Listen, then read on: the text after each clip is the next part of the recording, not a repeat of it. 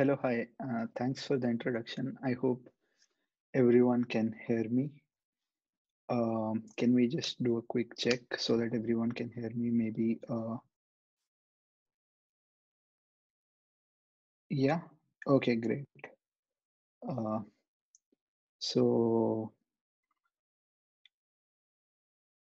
let me begin. And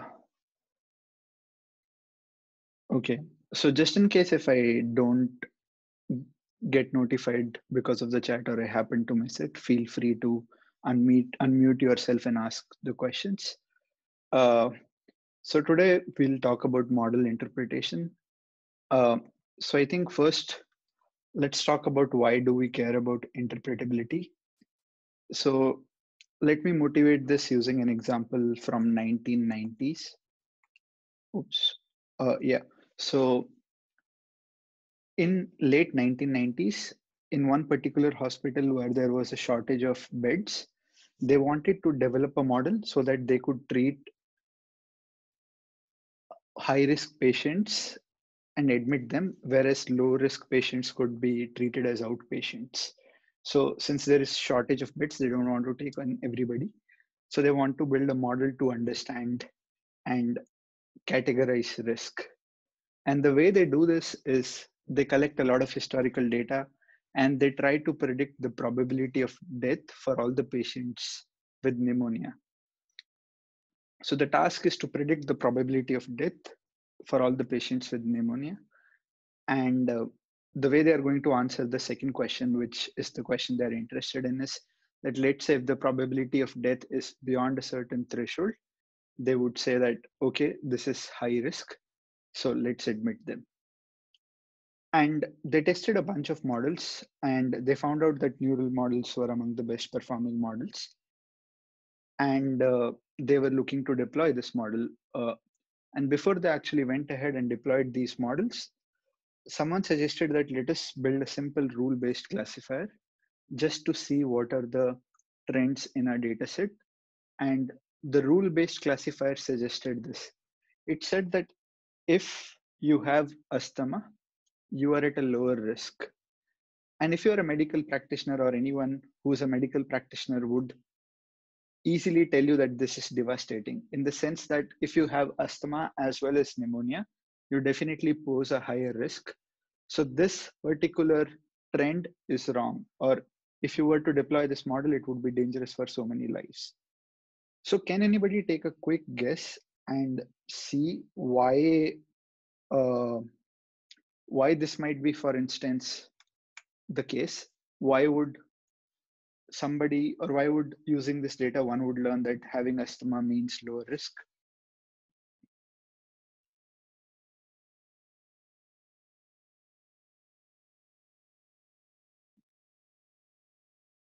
Anybody, like, any guesses? Yeah, one guess might be maybe the data set actually was skewed that way. And maybe the other guess is asthma and pneumonia are not correlated. Uh, these are good guesses, but not the reason I was fishing for. And this actually, there is a much more significant problem here. So what is actually going on here is, what is actually going on here is that people who came in with asthma, they were given much more intensive care, so they died less. Now the same model is actually being used to tell the same patients that, okay, we would treat you as outpatients because you are at lower risk. So think about it.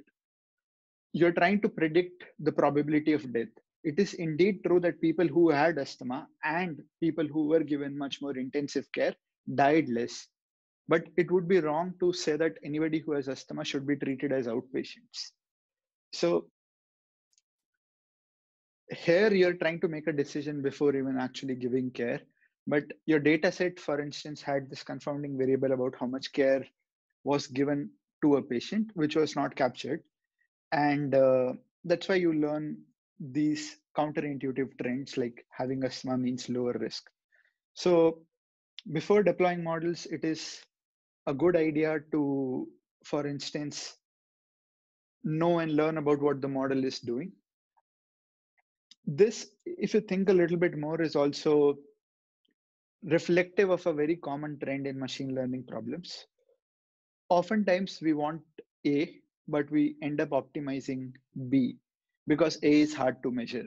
For instance, let's say if you are Facebook, you care about meaningful interaction on the website.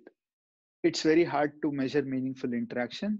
So what you end up optimizing is, let's say, clicks, which is, of course, or maybe not so obviously, but might be a very different metric than what you wanted. And it might result in very funny things happening with your system, which are probably counterintuitive. So this pattern is kind of important to keep in mind, because oftentimes you would want something, but you would end up optimizing something else because that's easy to measure and easy to optimize. Hopefully I've convinced you that we need to look at what models are doing. But if you're still not convinced, I have more reasons. Some simple reasons are that, oh, uninterpretable models are actually banned. So certain laws in certain areas, like in EU, for instance, uh, citizens have a right to explanation. So any outcome that was taken for you and that affects you significantly, you have a right to go and ask why. So if your credit card loan was denied, you can go and ask why, and they might tell you that, oh, you don't have enough credit history. Also, similar to the example we saw, that oftentimes knowing what the model learns helps you understand whether it will do well in the world on distributions that are slightly different than your actual training distributions. Also, there can be other reasons, like if you give people explanations, they're happier to interact with an AI system. And also, it helps you debug models, know what the problems are, and so on. So, I hope these are good reasons to think about interpretability. So, despite a lot of debate about interpretability, it is still not established that what is interpretability. A lot of people work with many different definitions, and sometimes those definitions are contradictory and even mutually exclusive at times. So this is the dictionary definition of the word interpret. It simply means that to explain something in understandable terms. And we wouldn't be discussing this topic if you could just open a checkpoint and just look at the weights and see, oh yeah, I see why the bias is 0.37. It should have been 0.219 instead. This is clearly wrong. This is not what I want my model to learn. Since the models that we typically work with are very complicated, huge, very complex, we want to understand them better. So one working definition of interpretability that I personally subscribe to is this. So it says that interpretation of a model or its outcome is any insight that measurably improves users' understanding of the model. And since a user is in question here, the definition, of course, depends upon your audience. And another key word here is measurably. So you should be able to measure the success of your interpretation.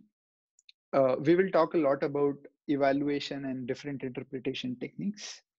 But so far, if anyone has any questions, please feel free to ask.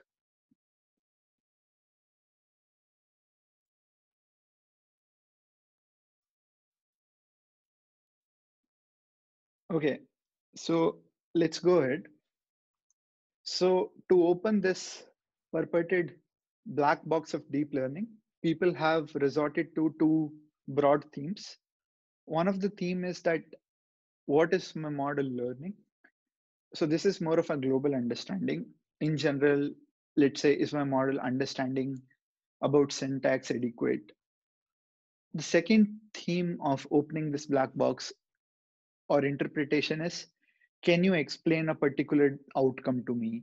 Let's say a particular loan was denied. Let's say the predicted price of the house was so and so. Can you explain why? So these are basically the two broad themes. The first one is more of a global understanding of the model. What kind of trends it learns? Does it have understanding of certain properties we believe it should? And the second aspect is more about explaining one particular outcome. So this is more local in nature. So let's dive deep into both these methods. So first of all, let's talk about what is our model learning. So a lot of work in this direction involves probing. You would have read about probing in the survey which was posted on the group.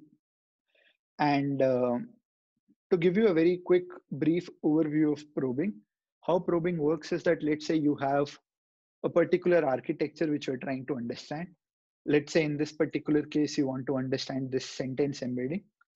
And let's say you want to understand whether this particular network trained to do a task like sentiment analysis, does it, for instance, know anything about the tense of the sentence it's classifying sentiment about? Maybe the tenses are important, maybe they're not important, but you are just curious. You want to understand whether this model knows about the tense of the sentence, for instance. What you would typically do is you will take the sentence representation of this model and train a different diagnostic classifier to learn to predict tense. And you will use a different classifier, maybe, or maybe even similar classifiers, and you will use a different data set which is all about tenses. So maybe you will have a small data set like 1,000 sentences for which you have tenses that are known, and you're training this classifier just to get a sense of whether the representations have a notion of tense in them, so that I can decode by learning a lightweight classifier with a small amount of data. And now, if this classifier, the classifier in red, the diagnostic classifier, if this classifier is able to detect tense on unseen examples, then that means there is information about the tense that is actually captured in the sentence embeddings. So this is, at a very high level, the idea of probing. Of course, you need not probe the sentence representations. You can probe the word representations or intermediate representations and so on. So different probing research varies on what components of the networks are, for instance, inspected. It also looks at what different architectures are inspected. It also looks at what is the property that you're interested in. So there are lots of papers with different instantiations of these considerations. Yeah, so this is particularly what you call as a probe.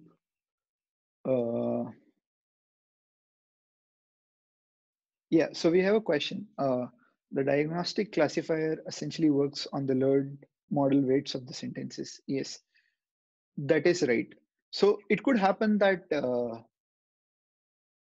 so data is typically, you can have typically different data as well. That's okay too. But ideally you would want data to be similar. So let's say if you're training your actual model to do sentence classification, sorry, to do sentiment classification on movie reviews, but you have, let's say, a completely different data set about tenses, you can still do it, but it is preferable that you have the labels on the same training examples. So I'm going to give you some flavors of this probing technique applied to lots of different examples. So one particular example is to understand whether neural machine translation learns about syntax. So this particular paper in 2016 tries to understand 5 different syntactic properties, like whether word representations capture their part of speech tags, whether the sentence representation captures voice, tense, and so on. And they built 5 different models. One of them is a very simple model called E2E, which means English to English. So you have a source sentence and you just copy the same sentence. So I like it becomes I like it. They also have 2 versions, which is English to French and English to German, which are respective translation systems. There is also a different system for permuted English to permuted English, which basically permutes the source sentence and tries to reproduce the same permutation of the source sentence. So this is just done as a way to confound for languageness in actual English. So just to differentiate whether the words matter or the actual sequence matters. So they have this as a baseline. You will see why this is useful. They also have an E to P model, which is an English to linearized parse tree. So what it does is that actually takes a source sentence like I like it, and it tries to actually give a sequence which is a linearized parse tree of it. So this particular model E to P should know a lot of syntax to be able to actually give me the parse tree. The first model E to E or PE to PE, I hope that they don't have to know syntax so well, because all they need to do is just copy the sentence. So is the setup clear so far?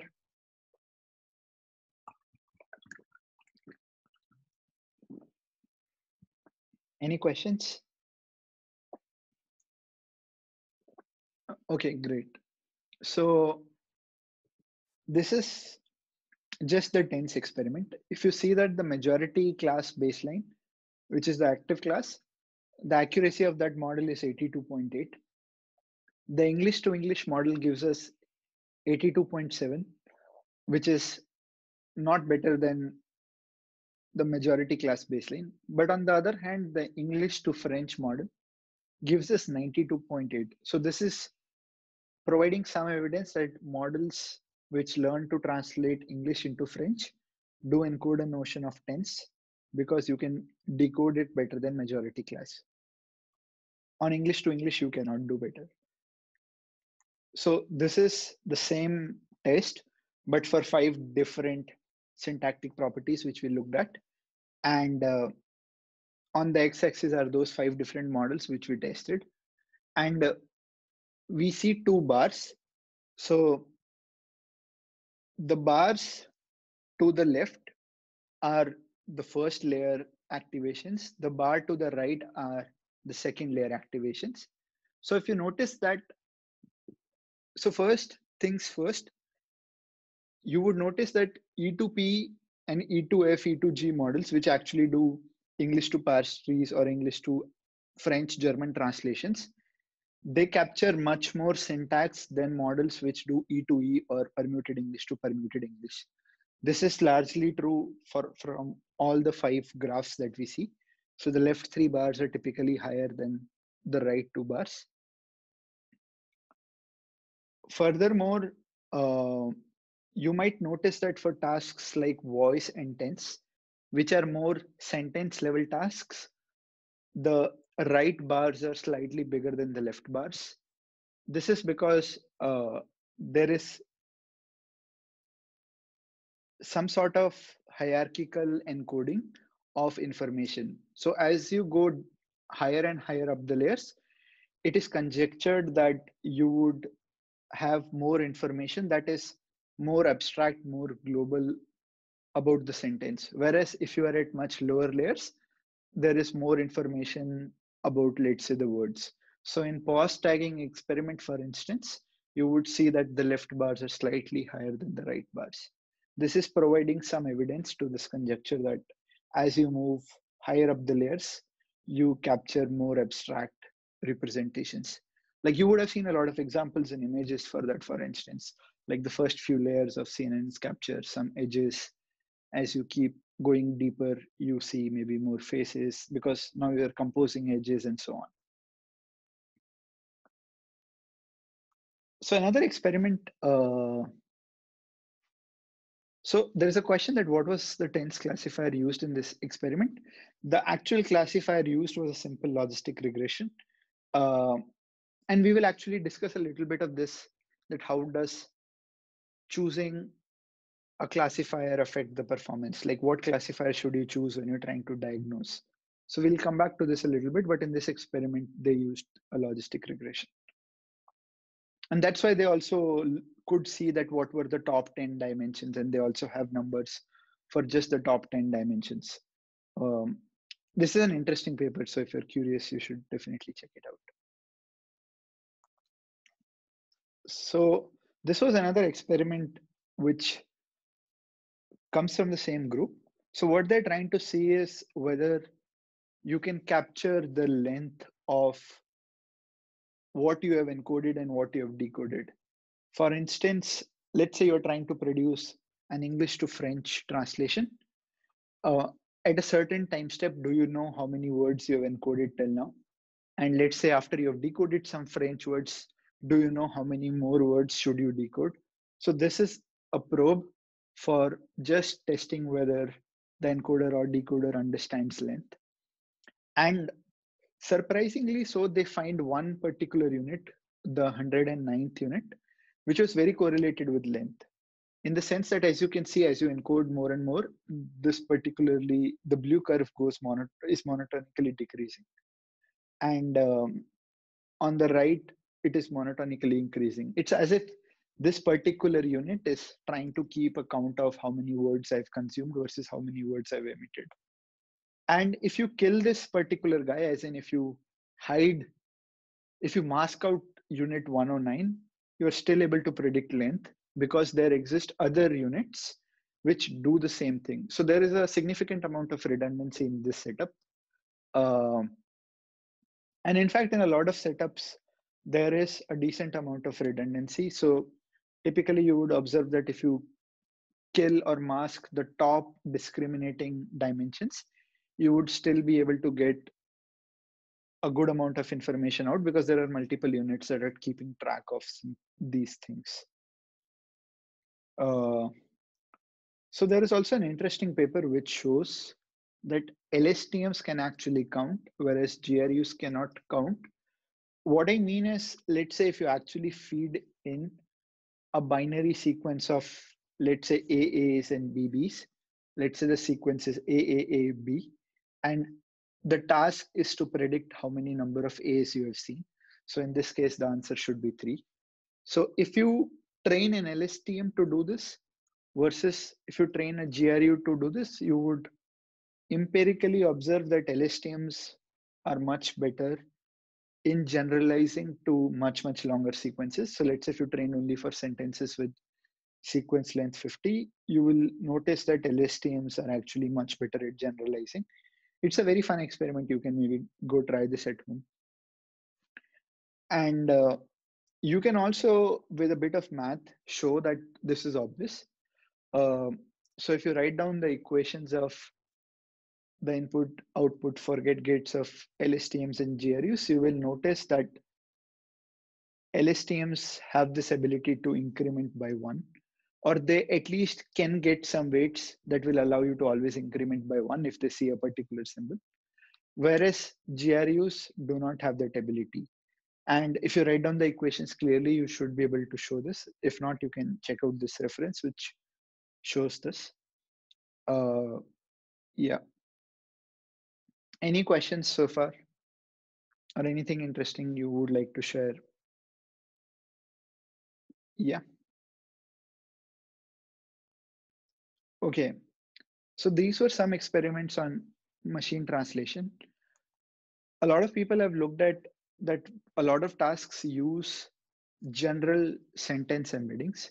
These could be, let's say, representations coming from averaging the word vectors or hidden states from LSTMs.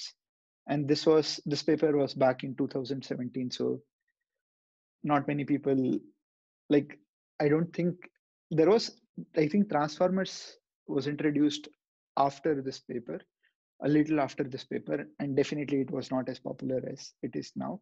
So a lot of people still used representations like word vector averaging, hidden states of the LSTMs, and so on. So this paper particularly tries to do a fine-grained analysis on sentence embeddings, and they try to see just these 3 properties and see whether these sentence representations learn the length of the sentence, the order of the words in the sentence, like sentence or analysis, which of the 2 words in this particular sentence comes first, or the content of the sentence. For instance, given a sentence embedding, can you tell whether it had a word analysis in it or not? So this particular paper develops experiments to test these properties.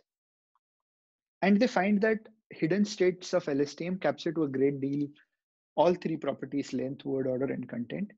And very surprisingly, they find that even models that simply average word vectors, they capture the content, the length, and even the word order.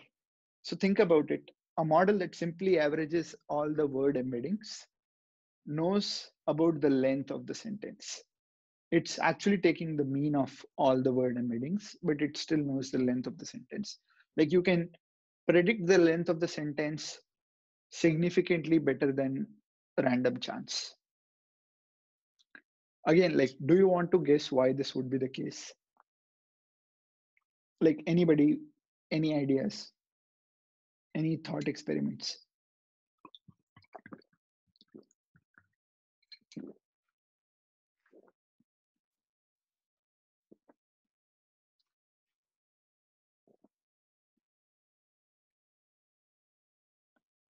Mm. So one idea is that most embedding dimensions might be sparse. So if number of words increase, yes. So this could have been a good idea if the representations were actually sparse.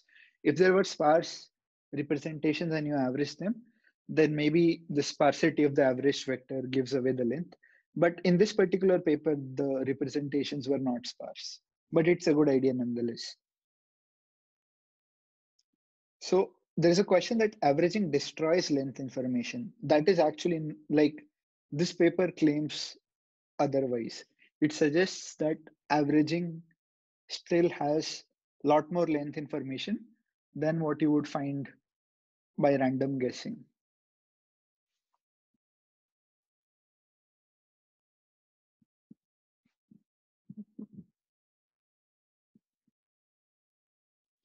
So there is another very interesting suggestion. Maybe specific words have specific values in some dimensions, and it can thus look at those dimensions and know that, okay, whether these words are actually present and those words are indicative of the sentence lengths. So this is, I think, very specific to the sparse example, sparse idea. So it could work if this condition was actually true, but in most settings, it is unlikely to be true. So there are multiple things which are going on. One of the reasons which the authors give is that their norms are actually very correlated with the sentence length. So for if your norms are very small, then that means you have sentences which are longer. So these are norms of averaged word vectors. So one reason which the authors give explaining this phenomena is that you can think of all these word vectors as random variables in a high dimensional space with means across zero.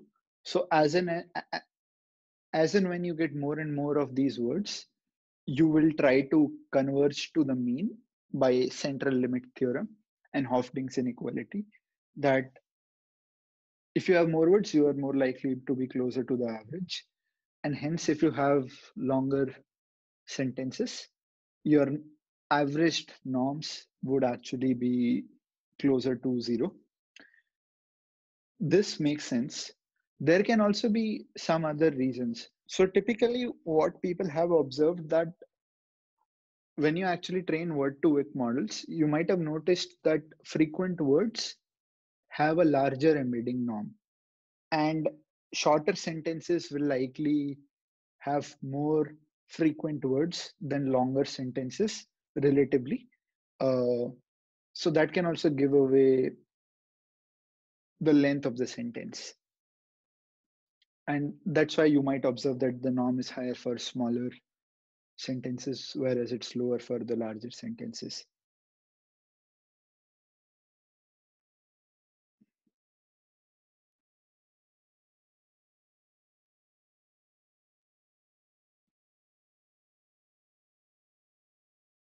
So long sentences don't have, so there is another suggestion that it might be due to the fact that Longer sentences have gradient updates that are small.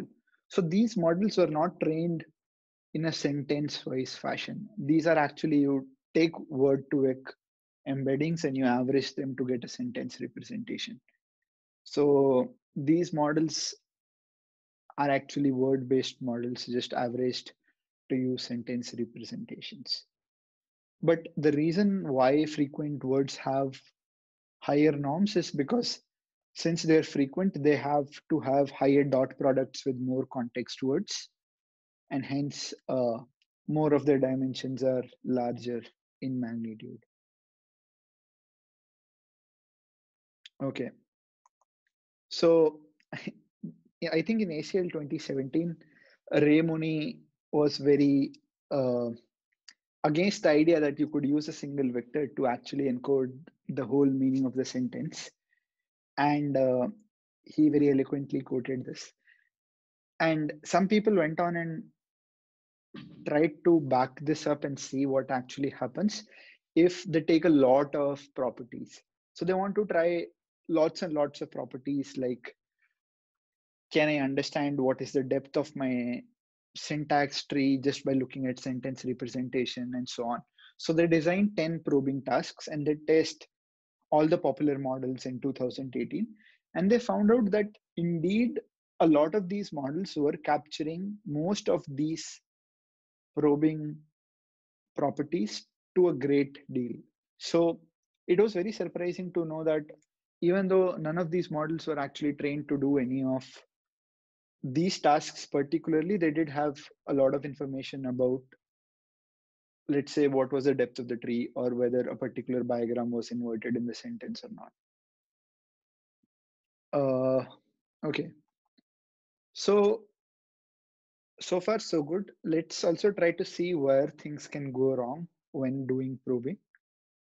So one of the recent papers, which probably also relates to some of the discussion here, is what is going on in the classifier. So since I'm also, so what is going on in the classifier in the sense that I am supervising my diagnostic classifier to also do a task, let's say predict tense. What happens if my probing classifier itself learns the task? To give you a very extreme example, let's say the representation that you were working with comes from your camera, and let's say you build a probing classifier which is a deep ResNet, and now you are able to, let's say, identify a cat versus a dog. This would definitely not mean that your camera is smart enough to know which one is a cat or a dog. It just has all the information in it. So we need to be able to like disambiguate these two things. Like, did I interpret my representations right, or did my probing classifiers learn the task itself? So for this very specific reason, most of these probing classifiers, as somebody points out also, is very shallow. Most of the probing classifiers are very, very lightweight so that they don't memorize the task itself. Let's say if your probing models could, if your representation was, let's say, lossless, your probing model could actually learn the task itself and suggest that, yeah, a lot of information about knowing which one is a dog or which one is not a dog is captured very well in the representations. So we need to be able to control for this. So this particular paper suggests one technique. One of the recent techniques to control for this is this very interesting paper on minimum description length. Now, the techniques proposed are fairly involved, so I won't go into the great detail, but I encourage you to check this paper out. To summarize this at a very high level, what this paper actually accounts for is not just the final quality of your probe, but how hard it is to actually train that probe, in the sense that how much data do you need, what is your classified type, and a lot of this can be captured in terms of information theory.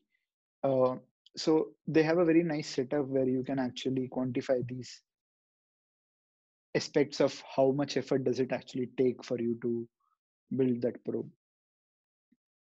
And we had one more question earlier, which suggested that if the embeddings were trained instead returned by BERT, would the correlation with length still hold, since the embeddings would then not be entirely random? So here too, the embeddings are not entirely random. These are embeddings trained from word to it.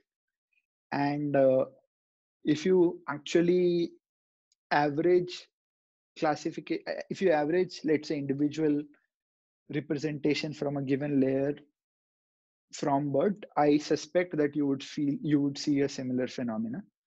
I haven't myself done that experiment, so can't say for sure, but I believe that you would see that phenomena. Also, a lot of these embeddings have positional information in terms of positional embeddings.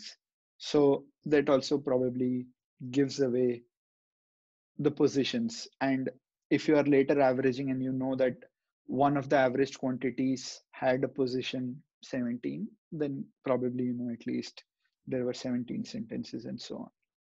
So my guess is that you should be able to get that.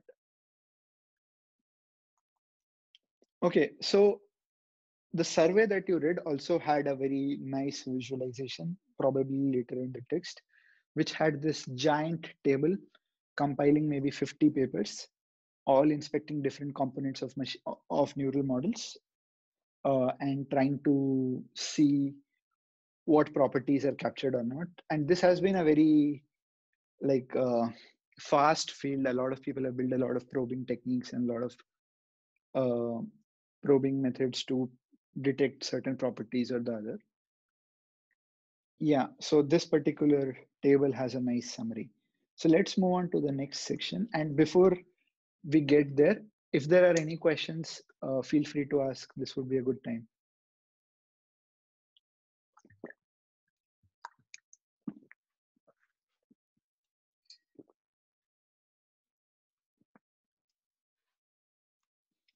Yeah.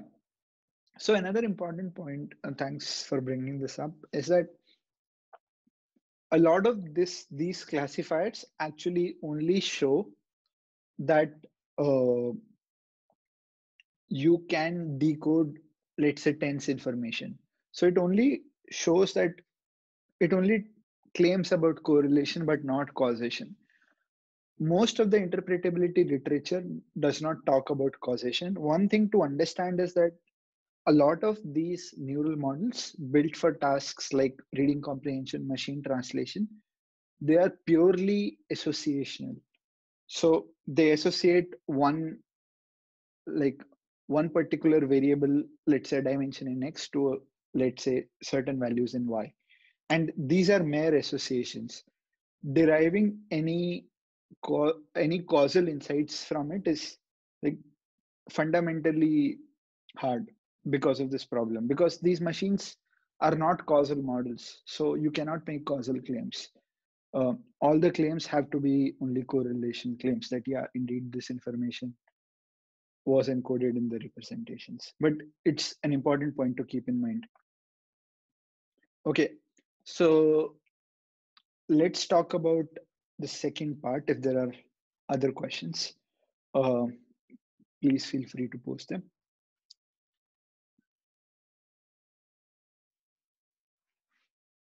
So the second part of the talk is about, can you explain this particular outcome? Can you tell me why my loan was denied? Can you tell me why I didn't get that fellowship?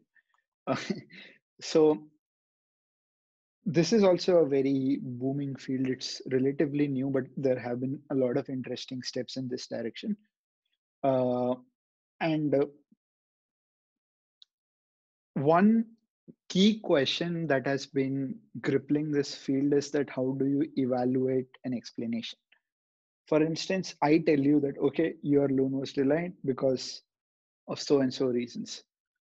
How do you know that I'm not making this up? Or how do you know that actually whatever somebody gave me was actually an end product of model's prediction? In the sense that, how do I know whether the explanation I gave you is in some way motivated by the reasoning or the flow of computation that happens in the neural model. So this is the question of faithfulness, in the sense that how do I know that the explanation is actually faithful to the model's decision making? So one way, there are lots of thoughts to how to evaluate this. One way which we could come up with to evaluate an explanation is this. So let's say you have two sets of people. One is the set in the above, and the other is the set below. So to the first set, you only show them input examples and the outcomes. And to the set below, you show them input examples, the output, or and an explanation. So you give them multiple triples, like maybe 100 examples with outputs and explanations. Those explanations could be anything. It could be, oh, I believe the answer is this because of this.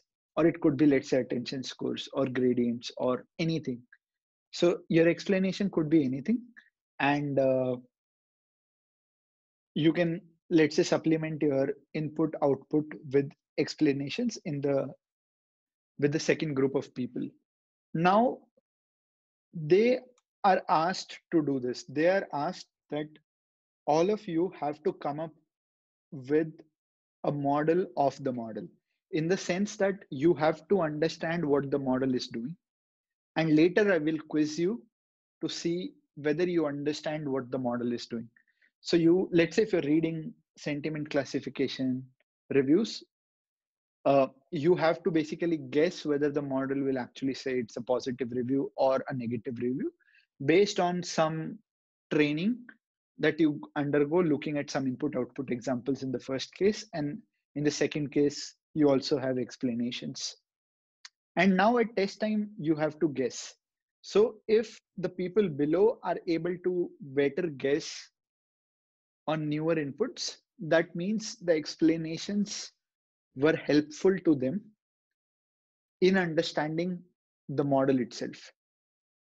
And this is measurable. You can actually measure the improvements that people below get to the people above. So this is one way to operationalize the definition of interpretability that we talked about. So you give them explanations and you see if people can generalize better with explanations, even when they don't have explanations.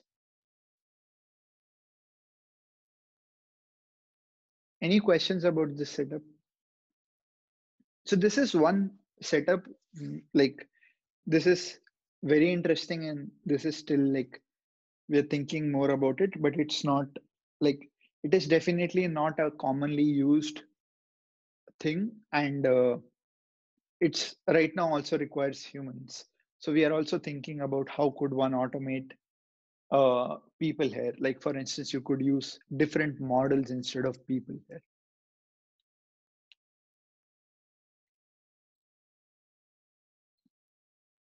So there's a question that regarding the explanations itself, is it possible that people are also able to form associations? Yes. So definitely, there is a lot of knowledge that people have, and they can themselves see that, yeah, this particular review looks positive. The assumption here is that in both these settings, we assume that people have similar knowledge.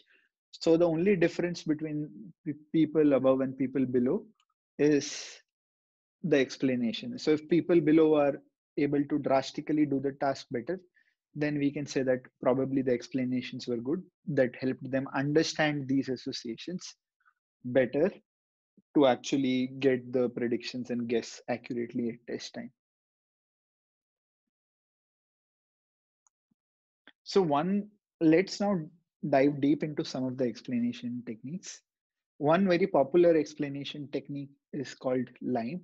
It stands for locally interpretable model agnostic explanations. So what this does is, let's say the bold plus point is what you want to explain, and this is the decision boundary that is drawn in 2D space. This is a very notational diagram. What you would do is you will try to sample points around this given point. So you would want to sample points around this point such that you sample more if the points are nearby. So nearby circles are bigger.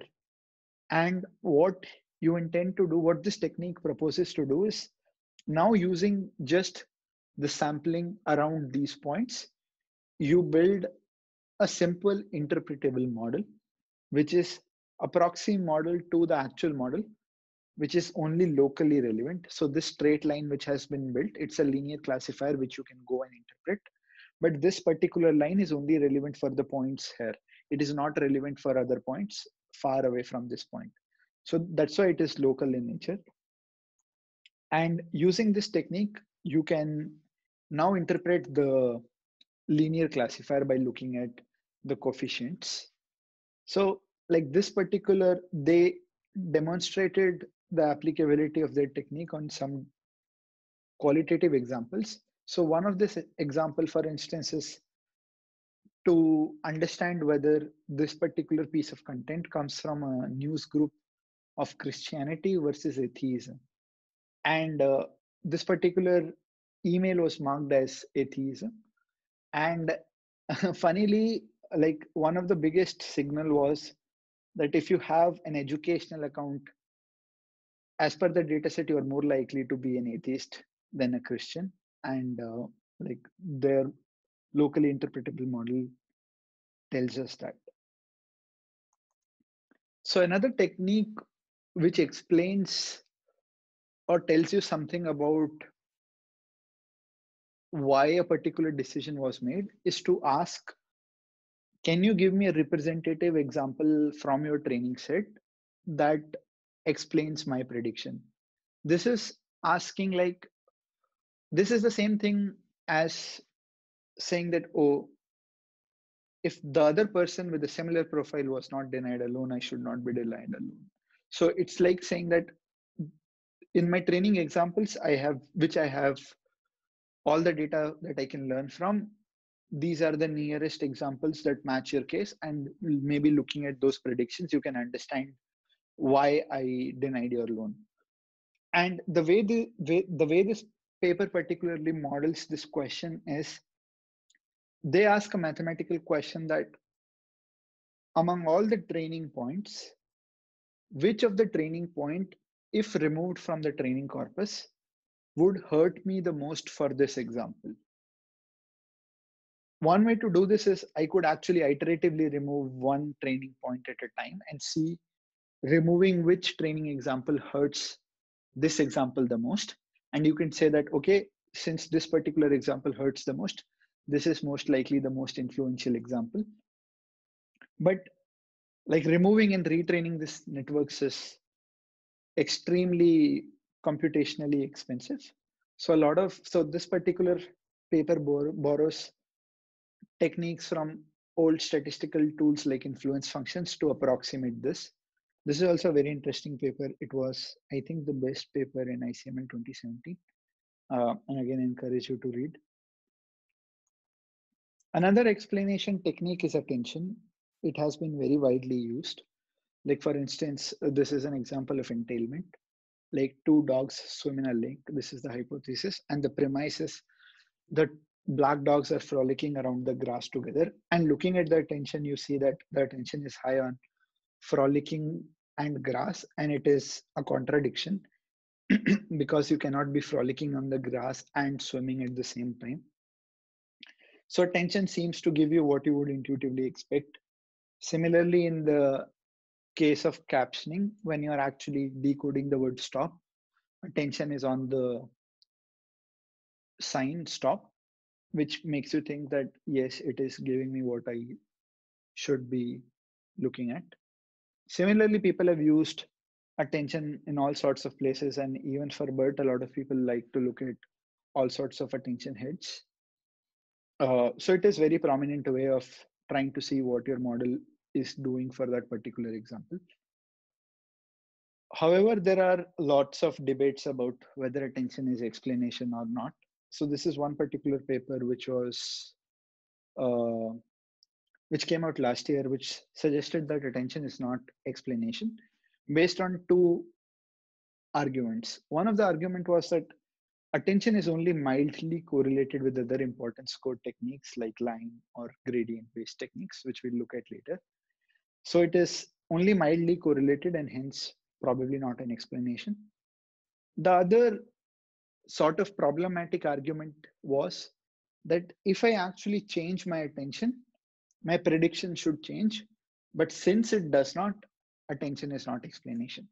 So to think about it, let's say if your initial attention was 0.2, 0.2, 0.6, now if you change that attention to 0.2, 0.1, 0.7, if the actual first attention was sacred, holy grail explanation, then it should be the only right attention that will give me the correct answer. Any different attention will give me a different prediction or even different confidence scores. And they show that you can find counterfactual attention which yields different predictions.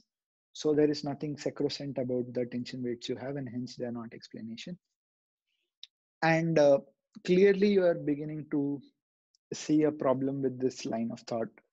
One is that, first of all, they manipulate attention post hoc, in the sense that they look at attention and they say that, okay, what if attention was something else? Will it actually give me the same prediction? They never question whether the new attention or the counterfactual attention is actually even possible to be attained. Like, would a real model actually get me that attention ever?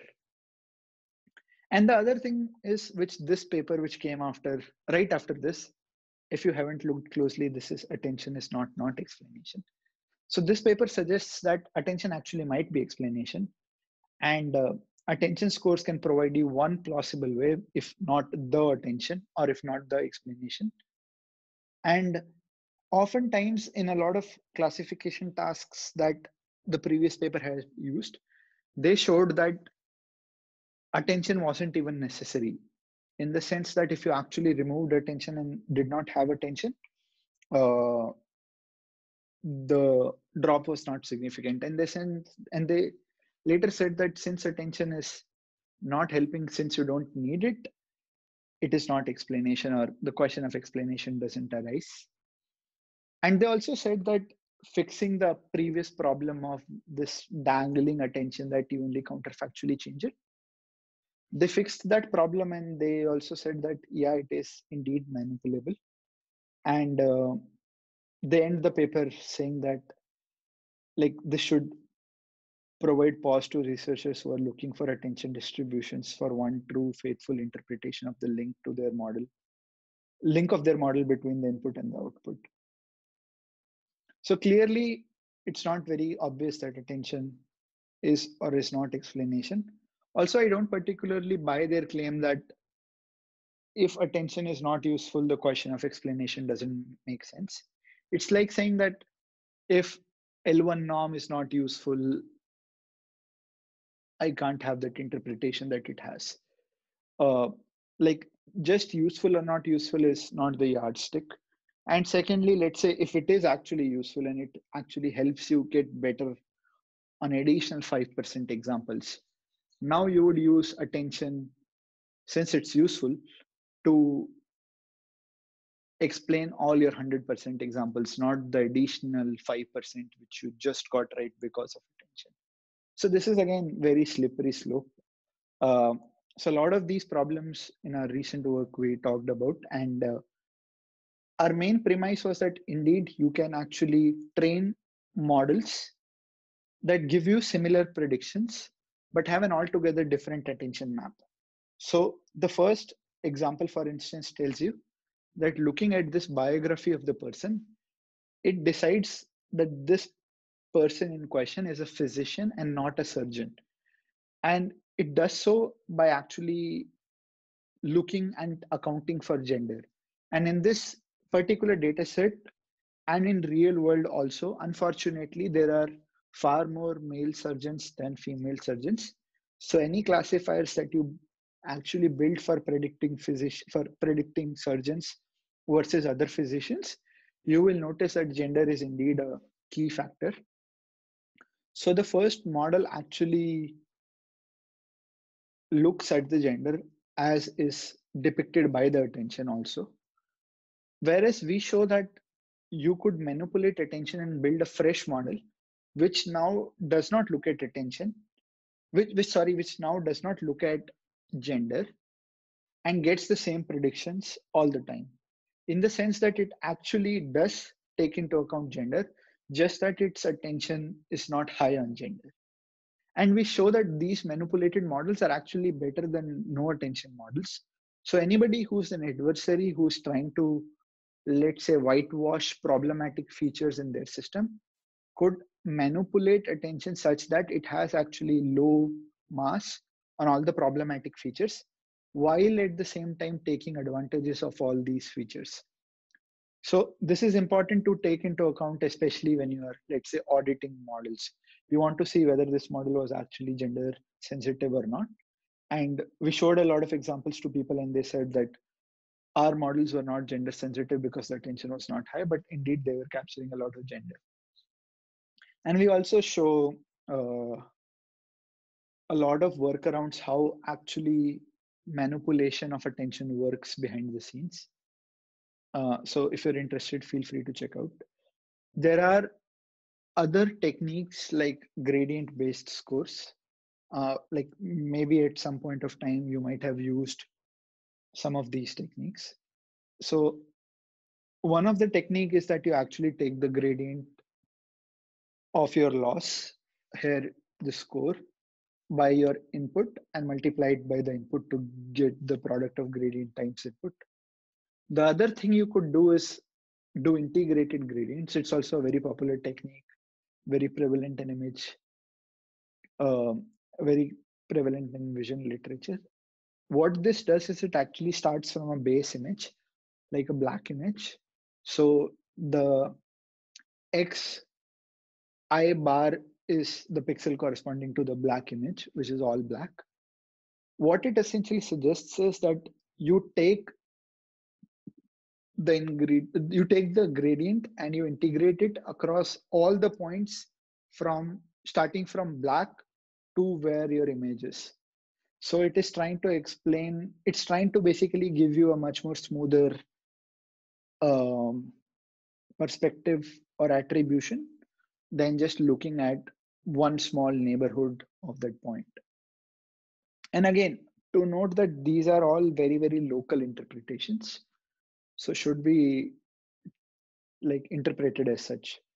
Gradients only tell you how the models will behave in infinitely decimal small neighborhood around that point, nothing far away from that point. And for a lot of language examples, anything that any human being would ever write is typically far away from that point. So a lot of gradient based attributions for natural language processing are like not very well grounded. So the last explanation technique that we're going to go through is called extractive rational generation. So on the right, you have, let's say, a review about a beer, which has multiple aspects to it. Like, did you like the ambience of the place where you had the beer? Did you like the color? Did you like, so you have to rate the beer review on multiple aspects like ambience and so on. And so you have this multi-aspect sentiment analysis dataset. And now you have to essentially answer the question that why was this particular review rated so high on color? And a typical answer would be that like a highlighted portion of the text which suggests so. So what they propose, I forgot the citation here, did I? Okay, so what this particular paper proposes is that you actually start with the input and you generate a binary mask of ones and zeros for the length of the sentence. So let's say the length of the sentence is 5, you will generate a binary mask like 11000, which tells that the first two words are your explanation.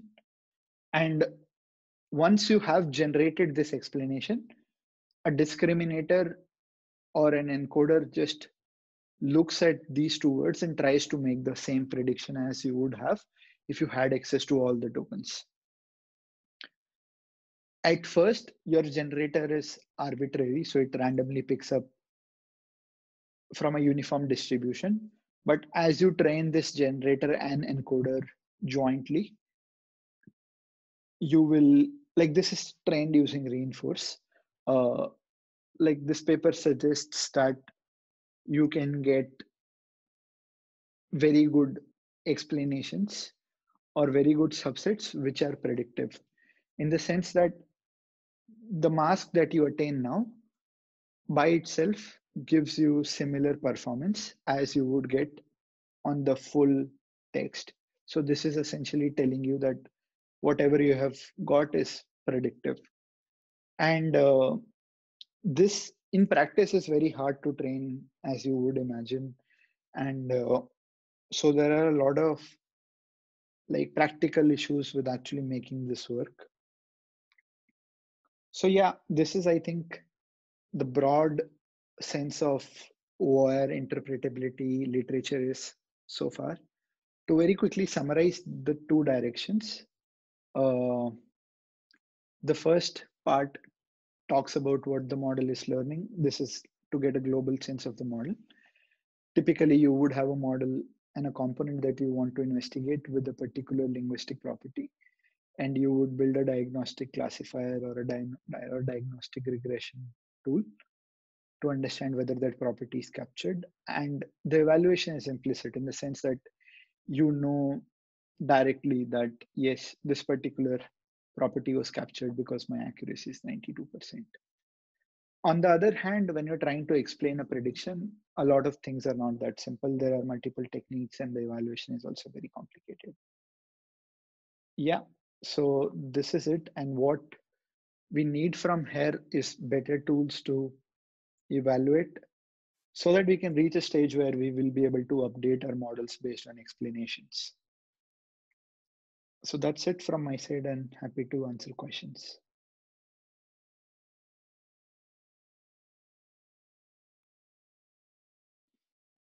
Yeah, so could I repeat about why gradients are not informative for NLP applications? So what gradients typically give us is like actually making an infinitely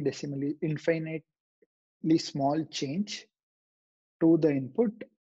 How would my output, let's say loss, behave? So that particular quantity is only valid for that small neighborhood.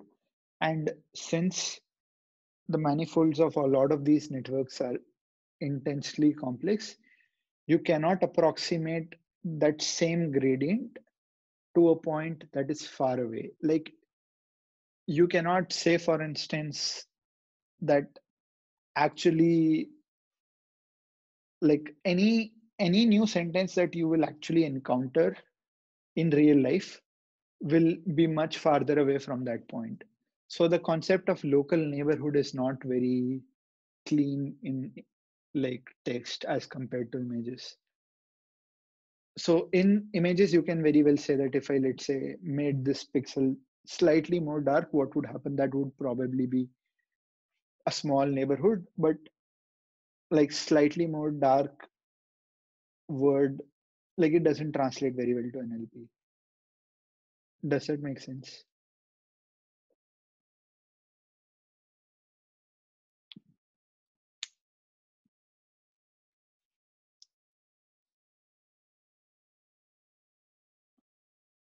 Yeah, and if there are more questions, I'm happy to share. And